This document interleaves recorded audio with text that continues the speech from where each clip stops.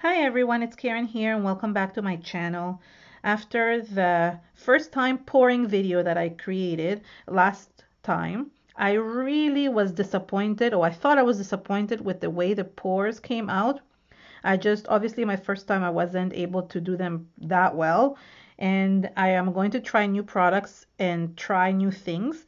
But I thought to myself, okay, I have these like poured panels and canvases, and what do I do with them? I actually did one more which I didn't show on camera, which is this one, which I really love. And I just thought, oh, let me try this. I had leftover paint and I just ended up pouring this one. This one is definitely my favorite, and I do love this one. It looks like some kind of like ocean wavy thing. It does have a lot of texture, so I do believe I made some mistakes, and that's okay because I mean, I'm learning from this. I'm doing this. I'm no expert at this, but I just thought to try it out on camera and do different things with it. Now I have these panels, and yeah, you can definitely like use them and hang them like this, but I was thinking, what else could I do with these to create something a little bit different? So I had a couple of ideas. One of the ideas, which I'm not going to do today, but I thought it would be a cool idea to do, is to use molds to create pieces on top and add to this. So for example, I took a mold of this Prima flower using some amazing cast resin, and I thought this would be really cool if I painted it in black, or if I just used it on this as well. I almost want to pour on this as well, and I'm going to test that as well. I just don't have time today to test that, but I thought pouring on molds would be a great idea as well. I also have like a smaller rose. It could be gears, could be anything, and you could just like, add like pieces like this and paint them, or even leave them in white. So I thought that was a really good idea. But what I wanted to do today is I got these really cool dies from Paper Rose, the studio from Australia. They were at Creativation, and I have a video on all their booth and how beautiful their dies are. And I thought that if I use their dies to cut out a black piece of paper or cardstock, and you could add it as on the panel. So let me show you what I mean. This die is really cool. It's a little girl riding a horse, and my daughter is horse obsessed. She loves horses so much, and this literally looks exactly like my daughter with the ponytail and everything. If you see a picture that I have here on my table, look at this. I've used it for some scrapbooking pages, and I just love this photo shoot of her and the horses. So I thought it would be a really cute thing to add to a panel, and I cut it out of black cardstock. Now look how cool this looks when I add it onto this. So I'm going to just split these up and move these aside so you can see. Look how cool that looks. It looks like a sunset, and I just thought this was so nice to just add to this, and I can do it using some gel medium or some fluid matte gel medium. So I'm gonna get this matte medium. This is a Liquitex one. It doesn't really matter which one you use. I just want something that will liquidy enough because these are very thin, and I want something matte because I don't want this all to be very glossy. However, if you do want it to be glossy, then you can use the glossy medium. So I'm just going to add some medium to the background and then add this on. So any type of design would work, any type of dies or anything would go. And I'm going to just add an extra little piece of black right here because this wasn't long enough. And I thought this was a really cute gift to give her. She hasn't seen it yet. I think she's really going to be happy when she sees this. And just make sure everything is glued properly. I mean, these dies are divine, and they're available at Simon Says Stamp, and I have everything linked below. I'm not sure if all the dies that I'm using today are available, but definitely they carry a huge selection of these, so it's really cool. How neat is that? And I'm even thinking that I could paint the edges in black if I really want to, or just leave it the way it is. So I will add an extra piece of black. Actually, I might have one over here. Let me just do that. Usually I would just cut the piece, but right now I just don't have one here. So, okay, well, I don't like that it shows, but it will dry clear. So there is the one that I can give to my daughter, and I could always add a little title to this, and that's really cool as well. The other idea I had was for this one. I'll show you, and I just have to figure out which way I want the to face. We have these really nice die.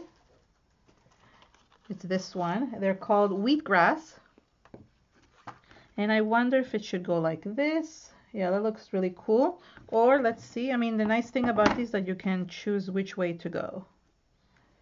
There you go. So I think it almost looks like an ocean, the seaweed. I don't know. No, I like it the other way around. So let's do this. I'm going to glue this one as well over here. And for this one, I see a lot of white around, so I definitely want to add some black on the edges. So I'll do that as well. So let me just do this. Oh, and you know what? I am going to glue it this direction because I did cut two of them, and I want to add the second one here. So we'll see. I'm not sure which piece I want to do because it wasn't long enough. So I think it's a great idea to do. I thought these dies are perfect, but as I said, you could use any dies for this as well. And really good quality dies. I was really impressed with the quality. They cut on the first time, every single time. I didn't have to run it twice through my Vagabond. So I really like that. And I'm thinking maybe I'll cut this a little bit. I'll cut a piece out of it. I can always use this for another. I can save some of these for a different one. So let's see. That looks good. There we go. So I'm going to add an extra piece over here. And you could double layer these if you really want to. And I'm going to let these dry so that way I can add the black around it.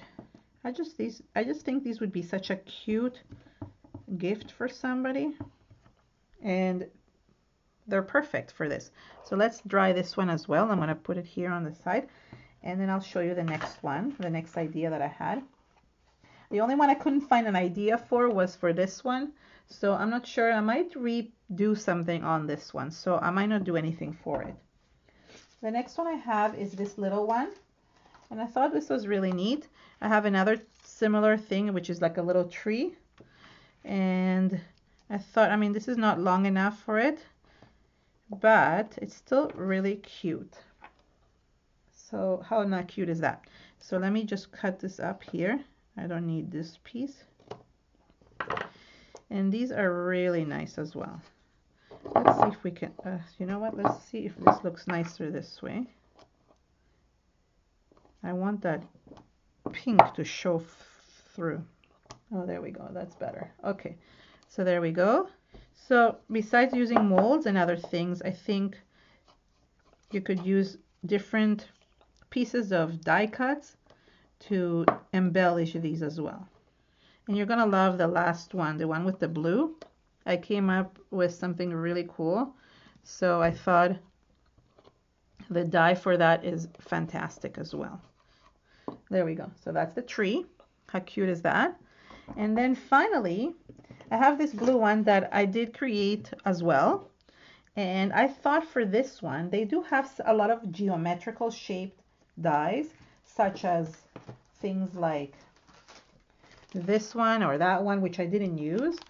But I used, oh, and there's also this one, which is gorgeous as well. But I didn't use these ones. What I used is this really cool, intricate design where you have a double layered, it's called a Moroccan tile, and it goes one on top of the other. And what I did is I cut one in black and one in white. So the background is white, and then the other one is black. And I thought this will look so cool. You can make a tile out of this, and it looks really, really nice. So you could hang a tile, you can put a title on it. I mean, everything, anything goes. So I'm going to glue the white one first. Oops. And then I'm going to glue the black one on top. So I love using matte medium. Prima just came out with matte fluid medium as well. I think it's matte as well. I don't have it yet, but I do have this one from Liquitex. So that's really good to actually glue very thin things like papers or tissue paper, things like that. Hold on, I need some more. I think I need some more of here. It's kind of like taking it over. Okay, I'm going to glue this, and then I'm going to come over with some, and then I'm going to seal it with the actual medium as well. It's not really straight. I need to put it as straight as possible. I'm eyeballing it, which I guess maybe is not the greatest thing to do, but I just love this one. It's so cool. Okay, and then I'm going to put the black one. And the nice thing about it is that it dries matte, so you will not see the any glue in the background. So how cool is that? So you can create these really nice tiles, or you can do what I did over here with the tree. So I guess this one I'm going to leave for another day. I didn't cover it enough. It came with some really cool designs, but it's not what I wanted to use. So I'm just going to use these four instead. I think they look really, really cool. And then what I'm going to do is I'm going to grab a little bit of black gesso. This is the heavy black gesso. And I'm going to grab a little bit of black gesso. You could also use black paint, but I want it to be matte, and the gesso here dries matte as opposed to the paint, which dries a little bit more shiny. And I'm going to start with this one, for example, and I'm going to paint the edges because that will make it all match. So it's kind of hides any mistakes that I might have made, or basically the white areas. And it actually gives it a frame as well, so it will look really, really nice. So there's the black one, which is cool because it looks framed. I want to make it a little bit more distressed. A little bit more distress with a really dry brush. You can create, and I'm not even adding anything. This kind of looks like a little bit more distressed and looks really, really cool. For this one, I also want to paint it in black on the edges. So here's a solution that you can do for something if you don't know what to do with your pours. So I just thought this was really cute to do.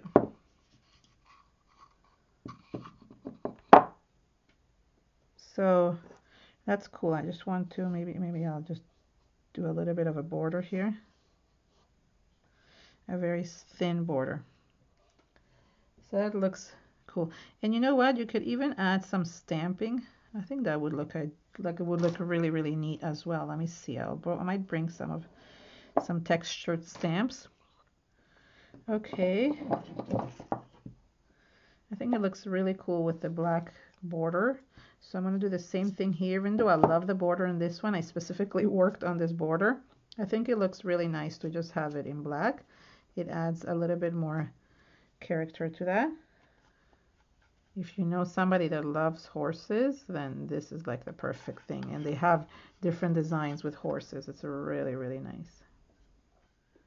So there you go. And the last one is this tile, which I'm going to do the same thing to.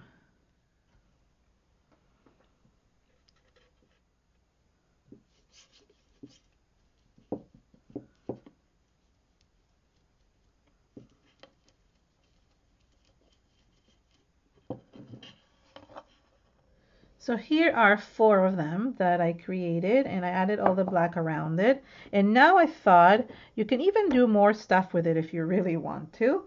For example, I could stamp, use some stamping. So I have these like mini stamps. I thought it would be cute, even something like this one. I'm gonna grab some StazOn because I'm not sure if archival ink will work on this, but StazOn will stays on anything. And I'm just going to grab my stamp and just create a few markings on this one over here.